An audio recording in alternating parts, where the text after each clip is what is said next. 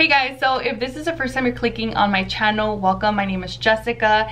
This is my third year of homeschooling. We did do public online school for 2 years and I was teaching all the lessons, so I feel like I was already homeschooling, although it's totally different now that I've been able to choose my own curriculum, do things at my own pace with this charter school. I think it's important for me to mention that the online school that we were using was a public online school, and it's one of the K12 schools. So a lot of people don't know that K12 is a curriculum. I have a whole video explaining all that. If you guys want to know more about that, you can go ahead and click on here. But basically, it was a public online school, and now I'm with my local charter homeschool. I have a list here of 5 differences between these schools that I found so far. But before we get into that, I think it's so important for me to mention that there are so many options out there for schooling, and I had no idea. I went to public school myself, and basically I just knew that there was private and public, and I didn't know all the options out there. So there's like public online school,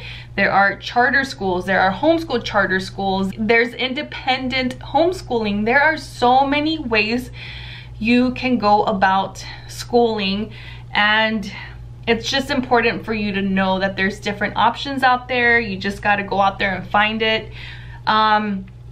So these are just the 2 differences between my 2 experiences, which were between a public online school and a homeschool charter school. Okay, so the first thing I'm gonna mention, which was the one thing that I was totally shocked about, is that the funding is provided to the parent or the person who's gonna be in charge of teaching. So basically, I got funds at the beginning of the school year to purchase my curriculum, to purchase all of our supplies. So this is basically money that you can get to use for all of your school needs, all of your educational needs. We can go ahead and purchase classes for Lillie, her extracurricular activities.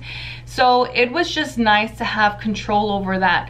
Whereas the public online school that we went with, which was California Virtual Academy, they basically used this money to purchase the K12 curriculum and all of the programs and extracurriculars that they used. So yeah, that was really nice to have control over where the money went. That was actually my second point. Sorry, I got ahead of myself. But yeah, with the online school, the school chose a curriculum and basically the funding went to the school.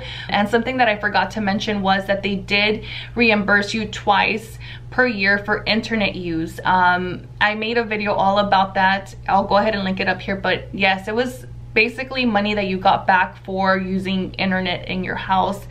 And with this homeschool charter school, I got to choose Lillie's curriculum. We are really loving this curriculum that we've been using. We're using Moving Beyond the Page. I have a whole unboxing. Again, the video will be linked up here.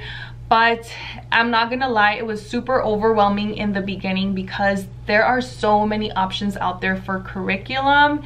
And my thing was that I wanted to have like an all-in-one curriculum for the first time because I didn't know what, I didn't want to go and look in different places for different subjects, and the Moving Beyond the Page curriculum that we chose has it all in one. So the third thing that I have here, and it's worth a mention because I've heard recently students now have about 3 class connects per day. So class connects, if you're not familiar with this yet, are the sessions that you have to have with the teacher. So when we were doing the public online school, we had 2 sessions per day, sometimes only 1. It really depends on the teacher. They're the ones that get to schedule this, but 2 was a lot for us. So now hearing that there are 3 class connects per day is just like, I don't know how you find time to finish your lessons. At least for us, that was the hard part, having to do our lessons around the class connects. Not to mention, I do have a toddler, so having to do all of that around just my day-to-day life was pretty hard, and it required a lot of scheduling, a lot of sacrifice. And so that was really hard for us. And now with this homeschool charter school, we don't have to do any class connects unless Lillie signs up for something that's like, unless Lillie signs up for like a online class or something. But so far, this Moving Beyond the Page curriculum has been a blessing because we don't have as much screen time, which was a big reason why I was looking at alternatives, because I did feel like Lillie was already spending a lot of time doing school online, and then on top of that the class connects, and it was just a lot of screen time for me. I'm just so thankful we don't have to do that this year, and it's been really nice. So point 4 is that we don't have to log in to our system to keep track of attendance or anything like that. We keep track of our own attendance. I remember getting calls all the time if Lillie hadn't logged in by a certain time, or getting the emails with the online school. I felt like it was just a lot of added noise to our already noisy day. So that's been nice not to have to do any of that. Again, we're keeping track of our own attendance, and we do attendance once a month, and we do it ourselves. It's pretty straightforward and pretty easy, and I love that. So the last thing I have for you guys is schedules. It was nice to have that schedule provided for us with the online school. So they do provide a schedule for you, which makes it so easy if you are a new homeschooler, or just someone, or if you're just someone who doesn't like to schedule yourself. Yeah, like that, I really did enjoy that. It was a blessing for us to have that schedule provided for us when we first started homeschooling, because I didn't have to think about anything.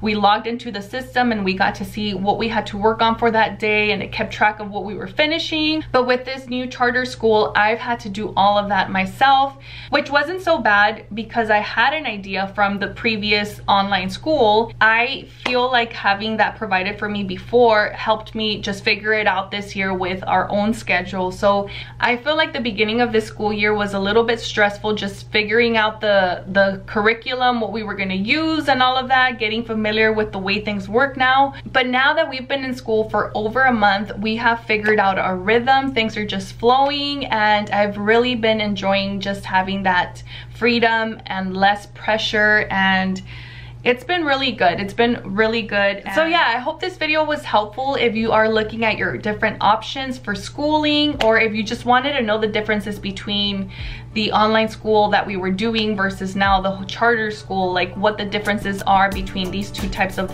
schools. If you guys have any questions, just leave them down in the comments below. I'll make sure to get to those. That is it for this video. Don't forget to smash that like button if you found this helpful, and I will see you on the next one. Bye.